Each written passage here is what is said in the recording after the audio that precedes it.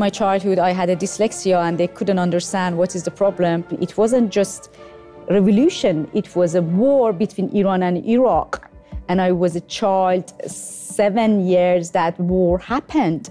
And I was in Tehran and every night bombing. And why, honestly, I deeply understand Palestinian people now, because I'm a child from huge 8 years war.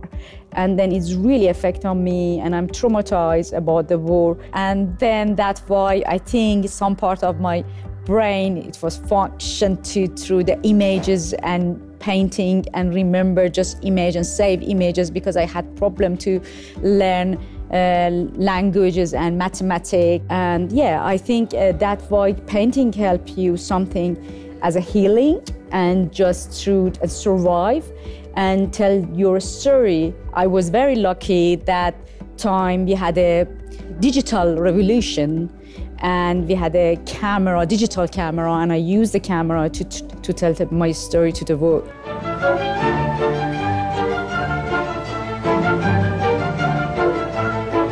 I think Iranian cinema, we have many different kind of Iranian cinema, that underground cinema with the digital camera, and it was very successful around the world too, and it was about truth and some good documentary too. That's why we have many different layers. I like documentary to make it because it's a part of the research, and also documentaries trying to tell you the truth that normally the power and the government and the capital system, they don't want to show you. When I made The Harder, You Have Such a Rubbish Fish, many people said, wow, we didn't know that we had this kind of cinema in Iran.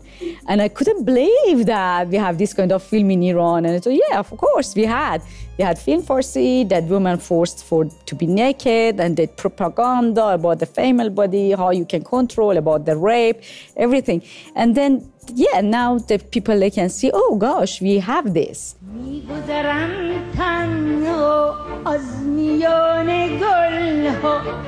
Capitalist system, the power that they have cinema. Cinema is coming from, we know that cinema is a deep connection to money, and it's not easy to have a freedom to tell your story and to tell the truth to the world.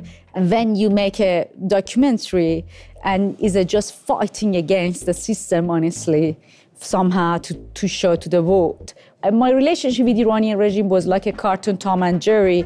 And then they gave my passport and next journey. And yeah, of course, if I was a man, honestly, my life was different. I'm sure that to be a woman and to be activists, to be feminists, to be filmmakers, okay, you have enough that attacked from the Islamic, enough excuse to attack from Islamic regime. It's normal, I think so. So for me, art is not about beauty, it's not about aesthetic.